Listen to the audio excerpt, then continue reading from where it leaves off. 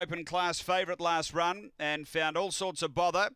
They're moving in. They do move in differently under the new social distancing rules. So boxes 1 and 5, 3 and 7, 2 and 6, then 4 and 8.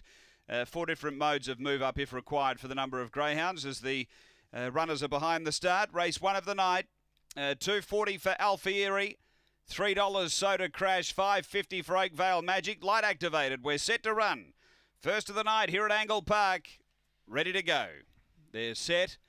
Racing, good speed coming from Emily Zero is going to drive and be the leader. So Emily Zero clears. Soda Crash around the outside of Alfieri, who's getting a nice run through. They were followed by Oakvale Magic, and back at the tail end, Spring Cuervo. Midway between turns, the leader is Emily Zero. Going for the rail, Alfieri just got a little chop there. A length came Soda Crash, and 4 away Spring Cuervo. They race to the turn, Emily Zero, the inside Alfieri. Soda Crash runs on, but Alfieri took the front. Soda Crash late Alfieri. Alfieri beats Soda Crash, third Emily Zero, then Spring Cuervo, and last of all Oakvale Magic in a really good race.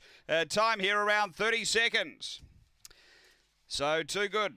Alfieri, he was able to posse up a lot better tonight. He just couldn't get himself going in the Cup final at the Bridge. He was out the back and really not getting into it, but tonight he really showed some nice zip to put himself just in behind the pace early and has been too good. Number 4, Alfieri Bill